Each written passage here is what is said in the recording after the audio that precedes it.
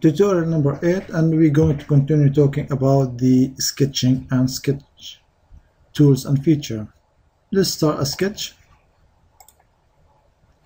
and in this tutorial we're going to talk about the sketch tool. You were wondering about this sketch tool here, menu.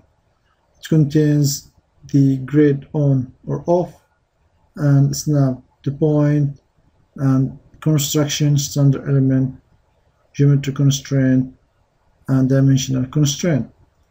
So to show the meaning of these icons, for example, grid on or off, it is kind of easy to know. So you notice there's a grid here helping for sketching.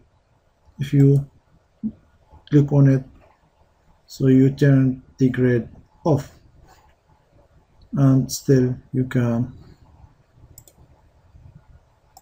work there. And if you notice to the second corner of the rectangle, the coordinates are given in an ordered dimension. For example, 50, 60, 70, 100, 110, and so on. So now let's turn the grid on, and the reason why for example, let's draw another rectangle.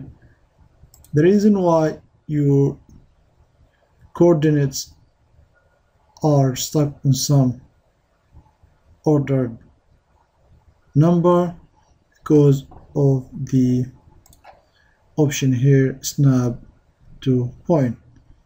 So you will notice that your rectangle will be drawn only on this grid. So let's start another rectangle, this time with the snap on is off, and you can notice the coordinates of the second corner of the rectangle doesn't have that ordered number. So you have kind of fractions or decimal numbers. So now you can draw your rectangle without sticking with the grid. So that is up to the sketcher to decide what is better and what is not. And for the construction here, you are changing some line or the profiles into construction. For example, let's choose this and turn it into construction line. So now it turned into construction line for helping purposes, and here you can also turn it into construction, or you can select more than line and turn it into construction.